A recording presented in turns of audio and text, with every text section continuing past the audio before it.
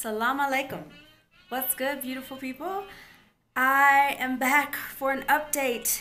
All right, so since I last did my last video, I think I did it on people that I've met and the crazy folks here. Uh, that hasn't slowed down a bit. Is there's still a lot of interesting characters that I'm meeting each and every day, living and working in Saudi Arabia. So yeah, so an update. So before when I was recording, I was recording from the men's accommodation that they had me staying in, and essentially what it was is they have a lot of hotel apartments around here, and I think it's easier to put teachers up in the hotel apartments because they come fully furnished. And that was kind of like the pit stop for a lot of teachers coming in. There had been female teachers that were housed there temporarily before me for like a few days, but they were a lot quicker in getting another space, unlike me. I think I was there for maybe like a week or two because I've been here for just 1 week. I've been here in my new space in just 1 week. So that's the update that I have for you. I have moved. I, in the old accommodations, it was in Corniche, which is near Abha. They're about 40 minutes away from each other. And now I live I live really close to the university that I teach at. Okay, so what else has been going on with me? I don't know if you can hear it, but I got a little Miles Davis playing in the background. Yeah, man, jazz when I'm working, or jazz on like a weekend or whatever, is just, it sets the mood right. Whatever it is, it's a good vibe to have.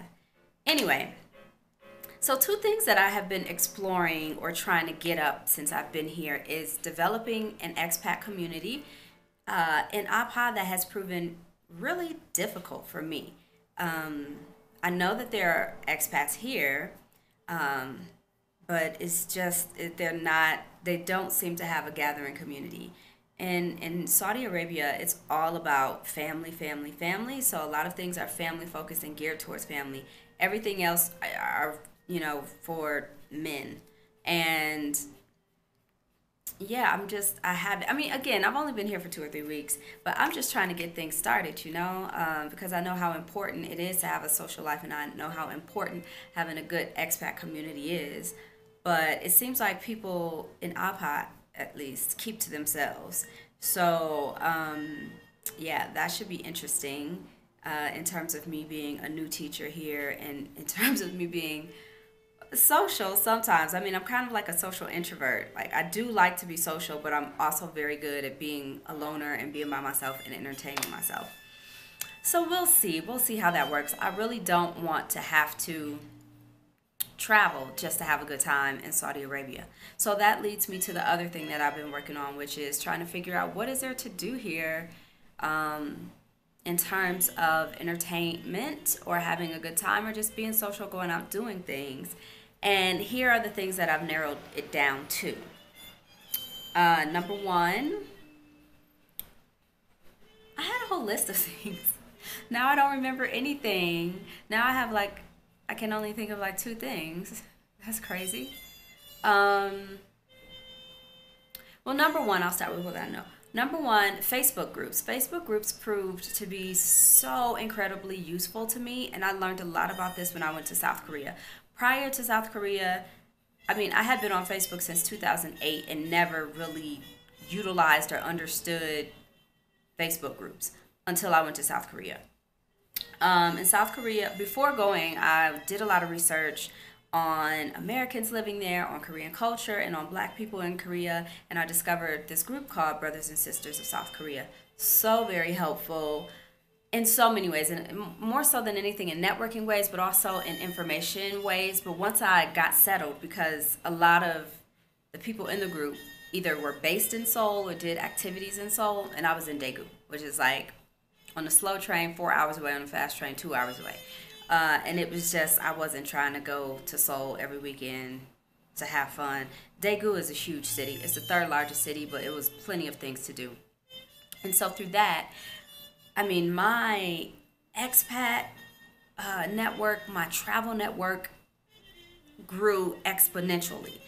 But then I also learned that there are, I think it started with South Korea, I'm not sure, but other expats who maybe taught in Korea or heard about that group have now developed places in other countries. So, for example, Brothers and Sisters of Saudi Arabia. There are actually two groups. One is, I think, are actual Saudis, and it's spelled, the brother sister is spelled correctly. And then it's the black folk. You know, we always got to be extra and put a spin on stuff. And that one is spelled with an AS at the end.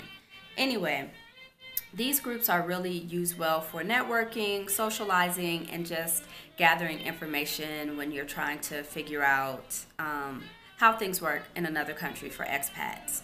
So that's one way, because they post events, but then you can also get up with other people in your city if you wanted to, if both parties are willing. The other group that is not on Facebook is called Internations. Now, I've known about this for about 4 or 5 years, and I think I initially became a member right before I went to South Korea, but I never really utilized it because I felt like the Facebook groups were way more easier and convenient and local. So Internations is for people who like to travel a lot and meet up with other travelers. So it's a huge community. It's not just Americans. It's not, it's just people around the world who like to travel and meet new people. So they have events and things like that that you can get into, or different meetups, things like that. So they do have active communities here in Saudi, but unfortunately, again, they're all in the bigger cities. So they have one in Riyadh, they have one in Jeddah, they have one in Dammam, where I used to be for 5 days, where I was for 5 days. But nothing really going on locally or more closer to me. So I'm finding that a lot of people who live in smaller towns, they go to Riyadh or Jeddah, and that's not the best way to be budget conscious or to save money. So yeah, you go through these thoughts in your mind. And in Saudi Arabia, they don't have movies here. They have restaurants, but you kind of have to be strategic about how to go to the restaurants, because like I said before, there's the men's section and then there's the family and women's section. So, and I'm pretty sure that going somewhere by yourself as a woman is frowned upon. And I'm all about solo travel, solo life, dining by myself. I have no issues with that. I've done it always, even before I started traveling.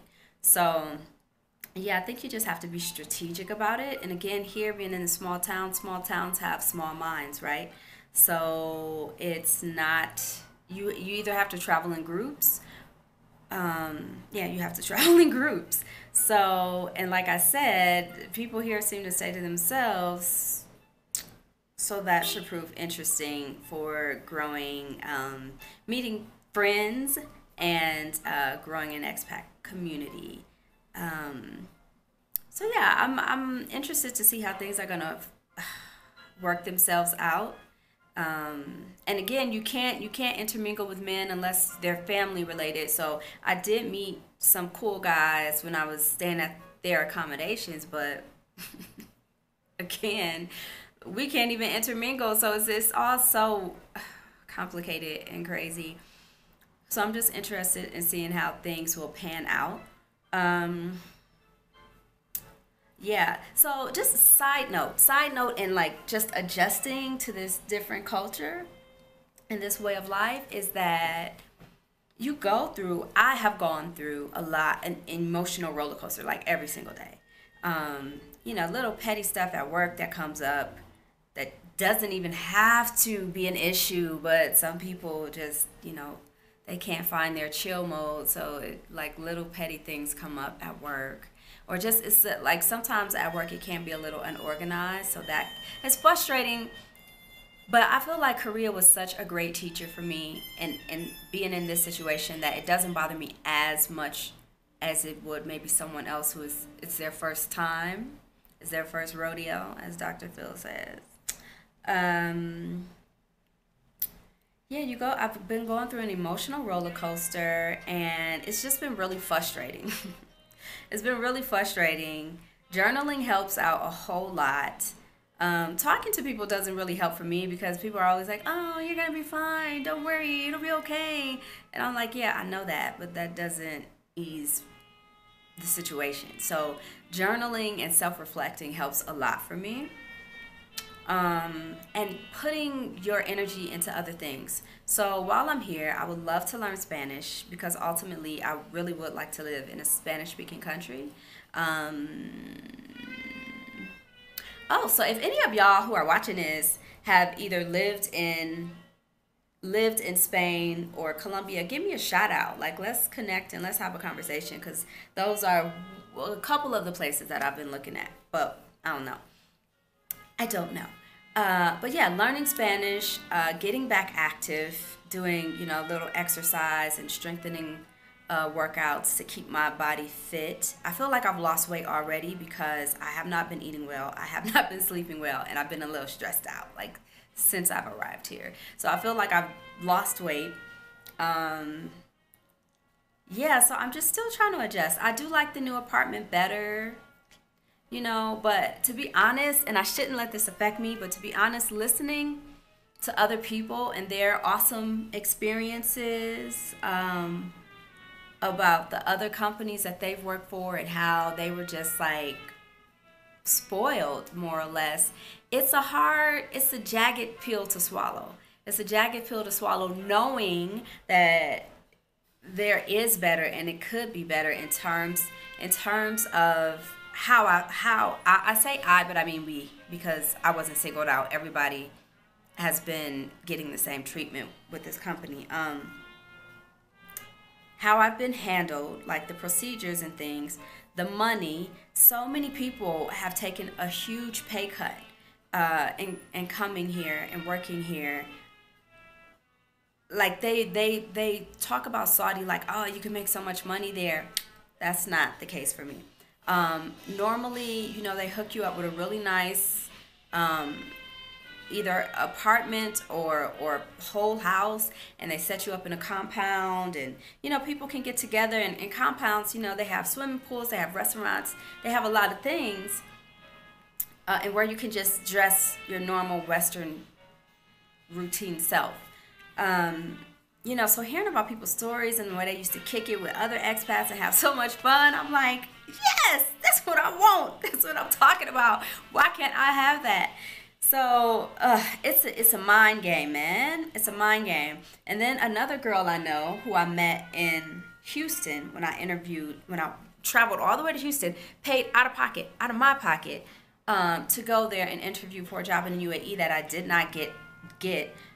She they have offered it to her, and they said that they plan to move her out, but it's like, I don't know what the holdup is, but it's some holdup, but they said they will get her out before the end of the year. She's getting paid $5,000 a month. A month. Like, yeah, I'd like some of that. Can I have some of that? Like, really? It's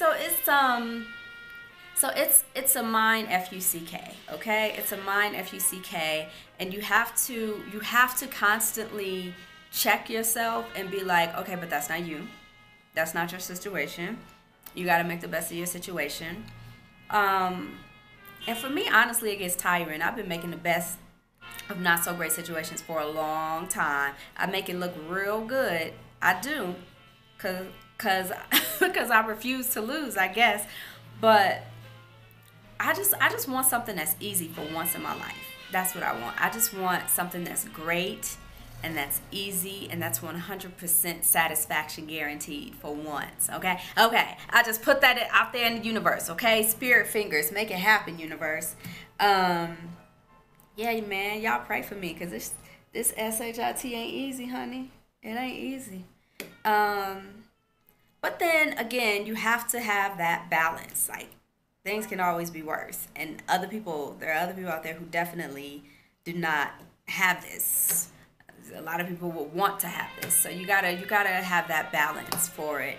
But yeah, I think that's all I have to say for an update for today. Yeah, Other than that, things are pretty kosher.